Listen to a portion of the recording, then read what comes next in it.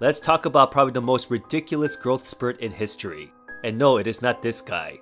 Fam, say hi to Adam Rainier, an Austrian born in the late 1800s. For most of his early life, he was considered a dwarf. Being 4 feet 8 at the age of 19, he was kicked off the military due to being too short. Despite that, witnesses did say he had abnormally large hands and feet. For instance, even at his size, he was still wearing a size 10.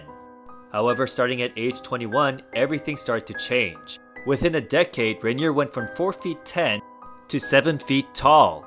He was growing so fast that he was developing a curvature in his spine. Upon medical examination, doctors found out that he had a tumor in his pituitary gland. That's the organ responsible for making human growth hormone.